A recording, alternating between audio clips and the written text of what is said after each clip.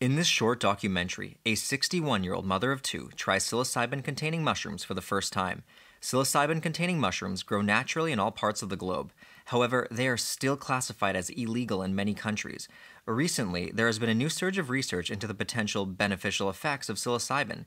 These studies include, but are not limited to, help overcoming depression, addiction, and PTSD. These studies are being done by the Johns Hopkins School of Medicine. For more information, follow the links in the video description. I'm really taking chances. This is unusual. This is forbidden. I've always had a closed mind to all this kind of thing. No thinking about it, no discussion. So this is odd for me. So why are you doing this today? That's a really good question.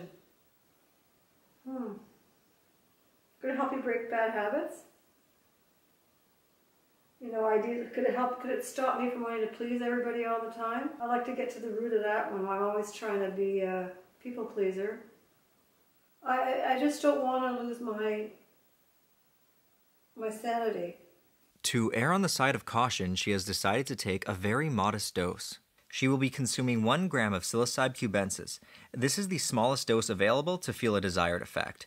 Considering her age and weight, this is a very safe dose for her. No one has ever died due to a psilocybin mushroom overdose. However, extremely challenging experiences have caused users to never be the same again. It's like a fire up my spine, but I'm freezing.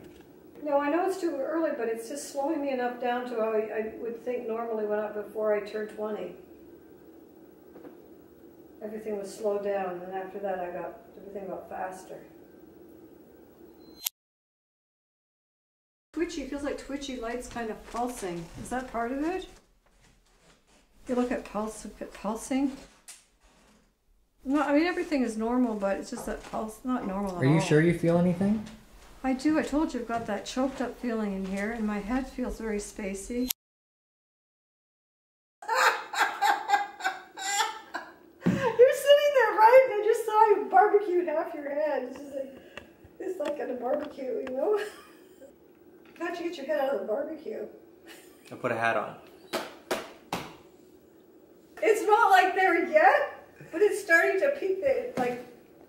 Oh, look at, looks like a little kitty cat. Meow, meow. Well, I don't have to film me anymore, Adam. It's fine. I feel vulnerable. I don't think I do this again. Oh, I'm sorry. My BO's getting smelly. I just saw Ben when he's talking. Like he's the outside of an airplane. His head is growing as he's talking and he's facing the pilot. It looks purple, his head. Blimp is talking, right? But I see his head like looking through the window while the pilot's flying the airplane. Just take that away, okay?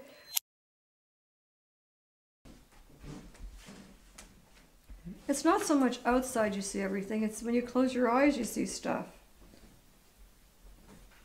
That's it. That's where your inner world is different.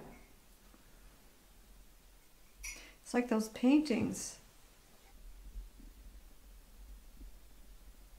You almost got caught in the threshold of a doorway. It was a dark doorway.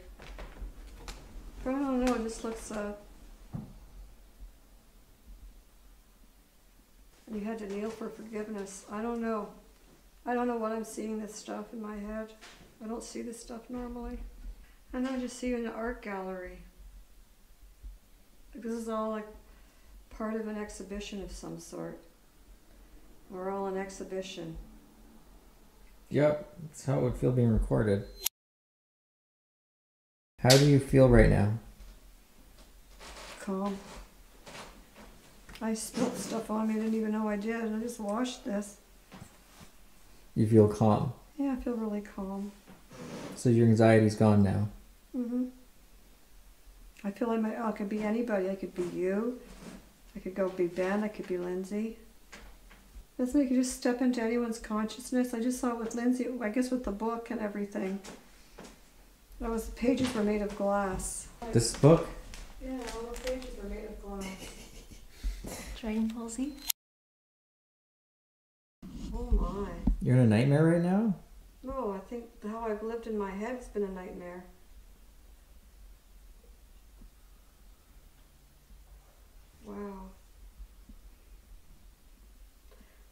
this whole experience, I started seeing all the beauty everywhere. How beautiful everything is. And then I turned into this nightmare.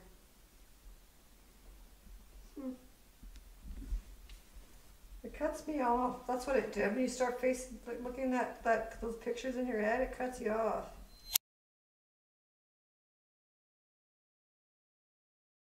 I would say that what turned it awful for me was not feeling good about how I creatively see things. But I tell you, that tree out there, which you would never see, like it helped me to see that that tree actually has a face on it.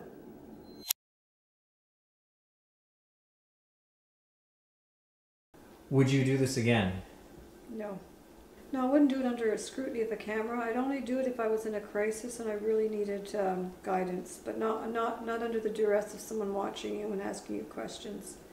You would like it to be much more of something that you do out in the woods or something with someone close to you, but not in front of a camera. We're calling my mom right now to find out how her next day. Hello? Hi. Who's this? It's Adam. Oh, hi, Adam. You're on speakerphone right now. Explain how you felt today. That I reconnected with my real self. That I got rid of stuff that was holding me back from being myself. Like a bunch of lies. You got rid of a bunch of lies. Yeah. Okay. So I overall... don't want to say it like that. The echoing makes it hard to think. More clarity. More appreciation. Happier, lighter. I see. So you don't regret doing it then? No. No, not at all.